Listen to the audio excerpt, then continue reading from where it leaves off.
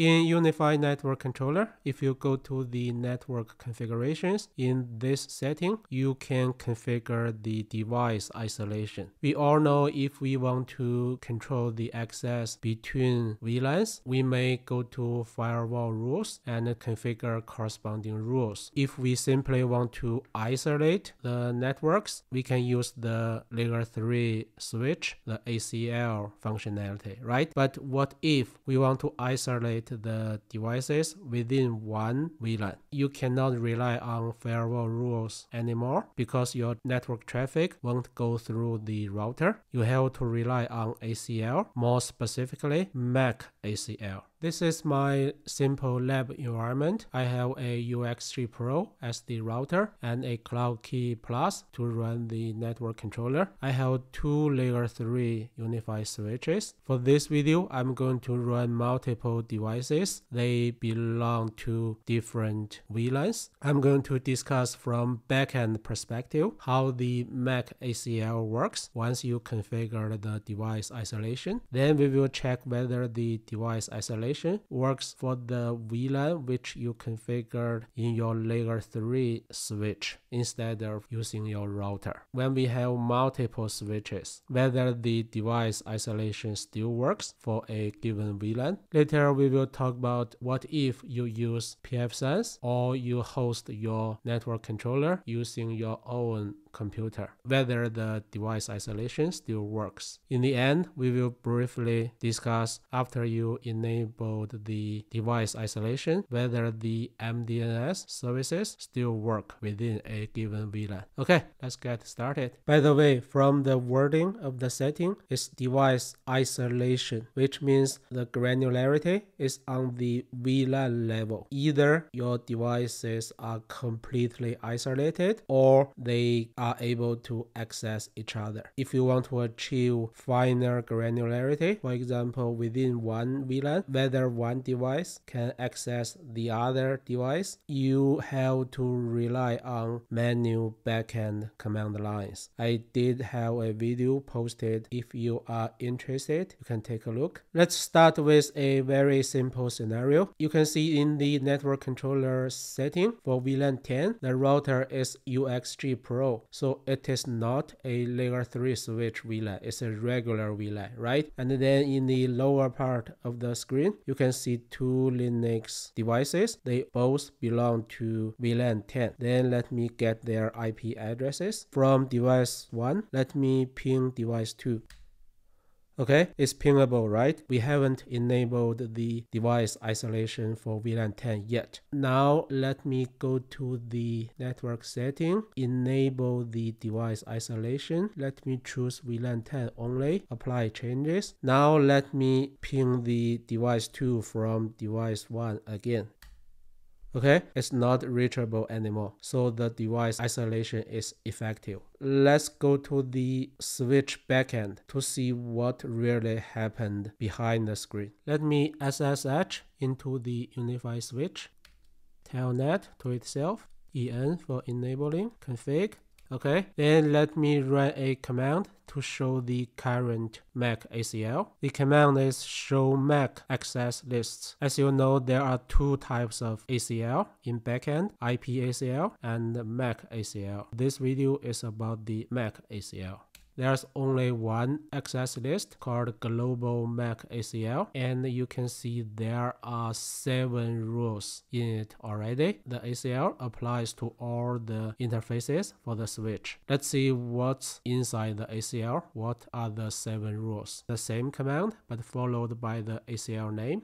Let's examine the 7 rules one by one. The way ACL rules work is similar to firewall rules, so the system will execute them in a sequential way. If any rule meets the condition, the rules remaining won't be executed. So let's start from the top one. The action permit is allowed because it's MAC ACL. It need to indicate the MAC addresses. So you either indicate destination or source or both. The first rule is only about the destination limitation. It permit if the destination is this one. What's this one? In the network controller, let me go to devices, enable the MAC addresses column. As you can see, the MAC address in the first row is about the cloud key. The device is allowed to access the cloud key. That makes sense, right? You use cloud key to manage the network, so your device need to be able to communicate with the cloud key. And then the second row is similar. It's also about the cloud key, but this time the direction is the other way. The source is cloud key, which means it allows the cloud key to access your device. The first two rules are very simple. The third rule is also a permit rule. MAC address is this one. If you compare it with the UniFi controller device MAC addresses, you can see it's very similar to the router, to the UXG Pro, but it's just the very last digit is different. Why is that? Let me show you. Let me SSH into the router. Remember, in the left side, we SSH'd into the switch, not the router. Okay, then run the Linux command ip-link. It lists all the links from the operating system perspective. So see the very last several of them. Ethernet 3 is for the LAN part I connect the network with. .10 means for VLAN 10. In this scenario, we enabled the device isolation for VLAN 10. So then let's check the MAC address for this particular interface for VLAN 10. See, it's here. It's exactly the same one listed in the ACL rule. Basically, the third rule in the ACL says it permits my devices in VLAN 10 to communicate with the destination if its MAC address is the LAN part of the router for VLAN 10, right? That makes sense. Of course, you should allow your client device to communicate with the router. You may be curious, then what's the MAC address listed on the UniFi controller, the one ending with 69, right? In fact, it's the MAC address for Ethernet 0 part, the 1 part.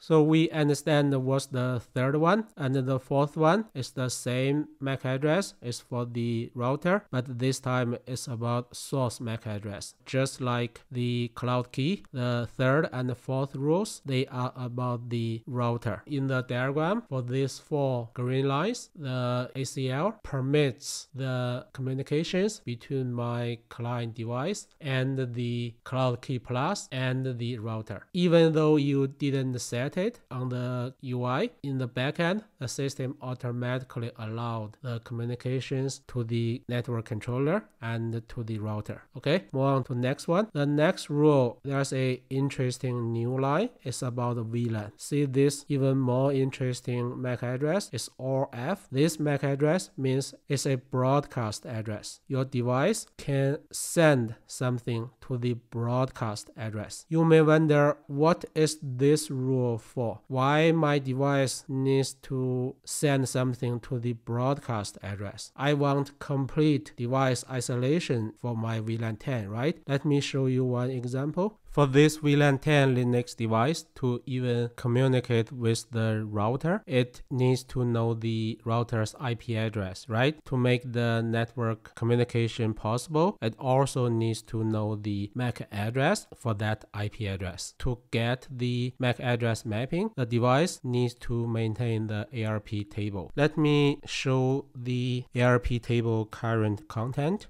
It only has one entry and it is for the router. Before doing anything, let me launch Wireshark, start capturing the Ethernet part. You can see I already filtered the display using ARP protocol. Here in the terminal, let me delete the existing ARP entry. Delete this one. To force the ARP table to be refreshed, let's try to ping the router. Okay, see, it's already captured something, right? You can see the first frame is from this Linux machine, sent to broadcast destination. If we check the Ethernet details for destination, you can see the MAC address or F, right? Just like what we see in the left side in the ACL rule. Next frame, UniFi router directly replied back. In this simple 2-frame example, we already used 2 MAC ACL rules. The first one, we permit the Linux device to send packet to the broadcast address. The second frame, we permit the router to send packet to the Linux device. Even though we enabled the device isolation for VLAN 10, the Linux device can still get the MAC address for the router or for whatever IP address it's allowed to access. So there are two more rules. This one is for VLAN 10 and the action is very simple, deny. It's represented using these two red lines. That's what isolation means. And the very last one is very simple, permit action. Match all is true for all the other traffics which are not covered by the preceding rules. They are all allowed. So which is shown here. Move on to next scenario. We just talked about regular VLAN, right? Now let's see whether the device isolation works for the VLAN, which is only maintained by layer 3 UniFi switch. Here in the UniFi network controller for VLAN 88, you can see the router is the switch, not the UXG Pro. It's only available on switch level for inter-VLAN routing. And let's see whether we can enable the device isolation for VLAN 88. Deselect VLAN 10. Yes, we do have VLAN 88 listed here. The system doesn't differentiate the two types of VLANs at all when you enable device isolation. Go to the backend to see what's the access list look like. So see, we have the same rules for cloud key for router. This time we have a new MAC address. Let's see what's this MAC address for. I just launched another SSH session to the switch. Let me run IP link. As you can see, the very last one, this MAC address matches what we have in the ACL. So from the name, you can see this is for the inter-VLAN routing functionality within the switch. The system added this new rule for the same reason as we have the rules for UniFi router for UXG Pro, right? We have a VLAN managed by the switch, so that's why we have this entry. Then let's see what else. We have the other one for the other direction for the switch routing. The only new rules are these two, which are related to the VLAN 88 routing functionality of the switch. Okay, so this scenario is very simple. Let's move on.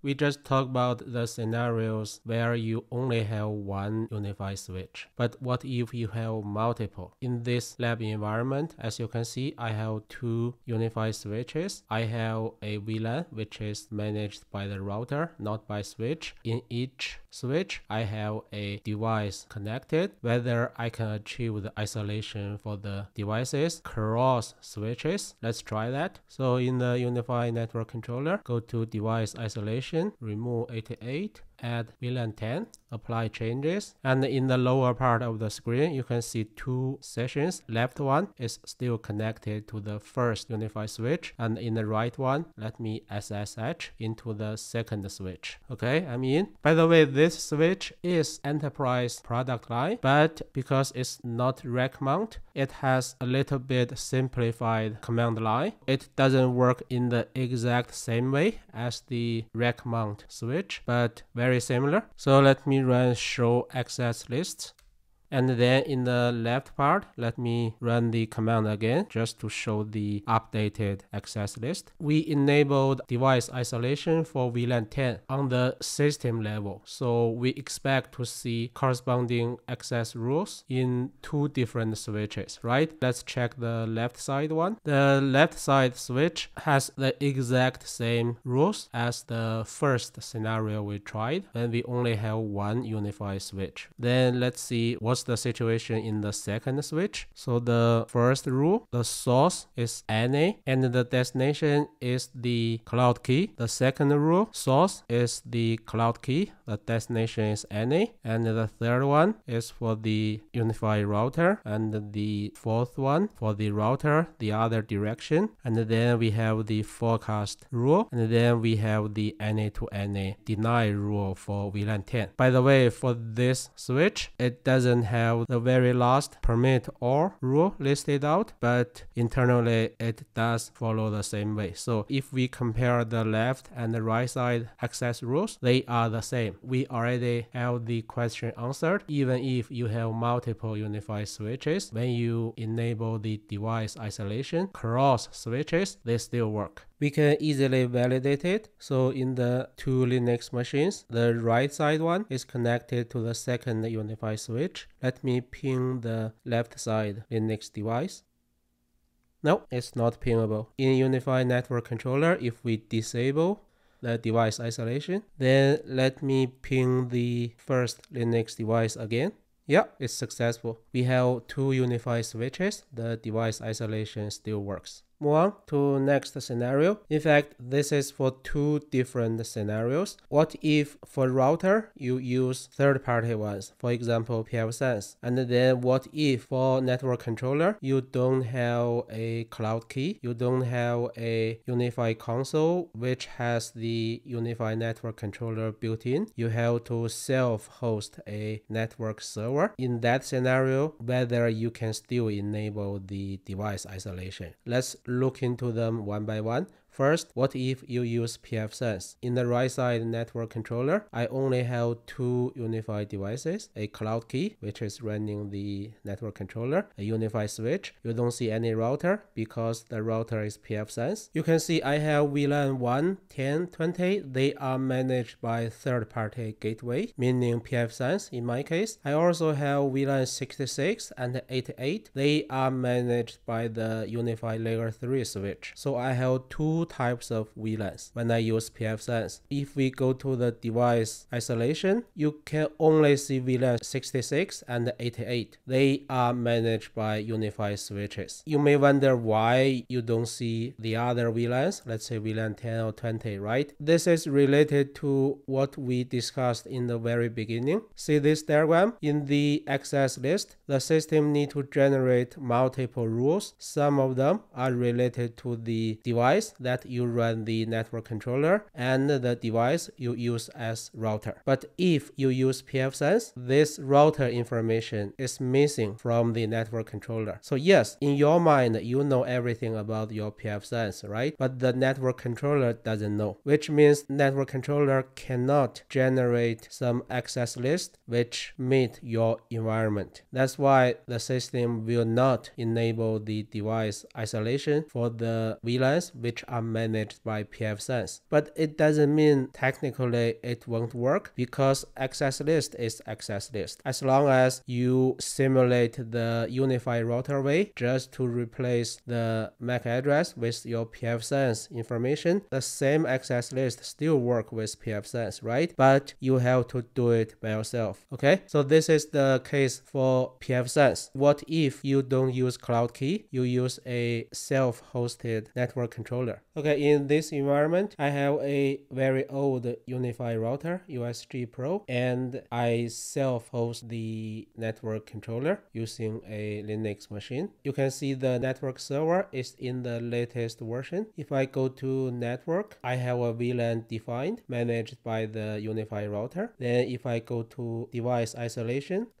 I am able to select VLAN 10, but you can see the default network is disabled, and you can tell from the tooltip the reason is the network application is running on VLAN default because we are running the self-hosted network controller and the network controller is running in VLAN default. So let me go to the original lab environment where we use Cloud Key and UXG Pro. If I go to the device isolation, as you can see, I am able to select default. So this is the difference between self-hosted network controller and Cloud Key, or you have network controller running on, let's say, UDM Pro. I really do not have explanation about why if you use Cloud Key, you are able to do device isolation in default network. If you know, please put in the comments. The very last scenario for this video is about MDNS. In fact, we already know the answer. Of course, if I have a Apple machine and a Apple TV, if I enable the device isolation, they shouldn't be able to see each other, right? I just want to briefly validate it. In the lower right part of the screen, I have a Mac Mini. At this moment, from the network controller, you can see I don't have the device isolation enabled, because the Mac Mini and the Apple TV, they are in the same VLAN. It doesn't matter whether I enable the MDNS in network controller or not. It's not relevant. I should be able to see the Apple TV from Mac Mini, right? Let's validate it.